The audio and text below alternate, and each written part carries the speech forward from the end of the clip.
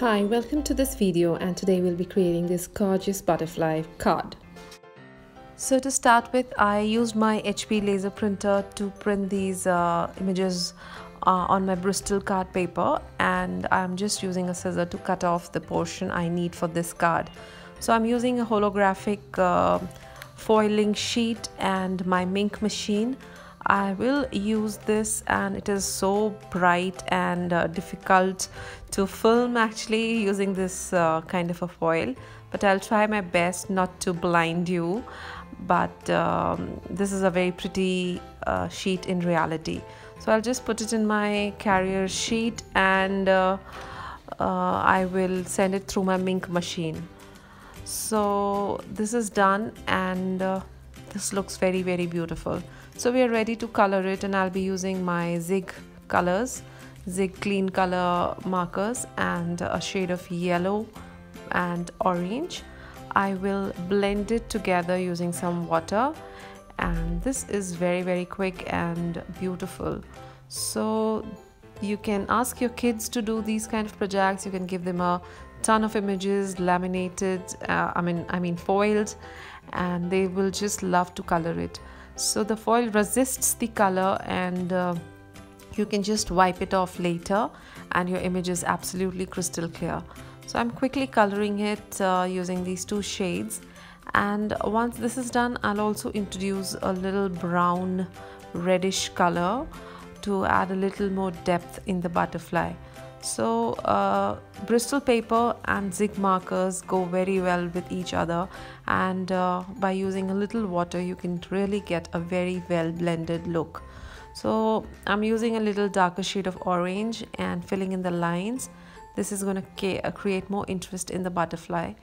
And what I've planned is, like, I'll just chop it off. I will do some fussy cutting around the butterfly, and I really want to save those antennas, and let's hope that I'll be able to cut it nicely.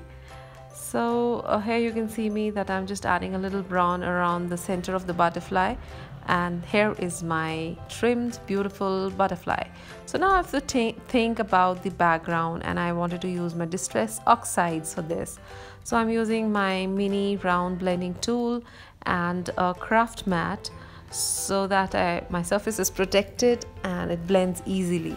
So this is absolutely creamy and a delight to work on, and they are such beautiful oxides. So I'm just playing with these 2-3 shades of blue gray and placing my butterfly again and again to check whether it's looking pretty or not. So I'll list all the shades I've used in my blog and in the description box so that it's easier for you to understand. And once this sky kind of a background is done, I will just sprinkle some water droplets on top of it to take away some of the color, and this bleached look looks just amazing. It immediately adds a lot of texture in your background and makes it look very nice.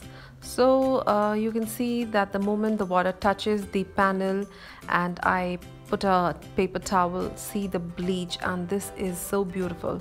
So this gives a lot of character and beauty to the background, and there are so many card makers whom I admire use this technique so often, and I also love this a lot.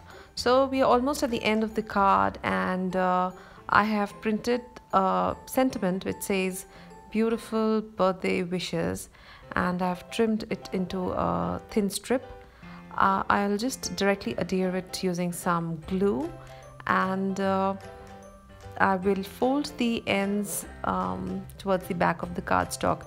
Initially I was thinking of giving it a fishtail, but then I thought of doing it this way. So this is very easy, and next I'll be sticking my butterfly using some foam tape, and that'll give it a little dimension. See, I could manage cutting the antennas very successfully, and I'm so proud of myself. It is a very dainty, thinny antenna, and by using a good pair of scissors, you can really do it. So there you go, and I adhered my butterfly, the holographic pretty butterfly on top, and this card is ready. Thank you so much for watching, and please leave your comments if you like it. See you soon. Bye bye. Take care.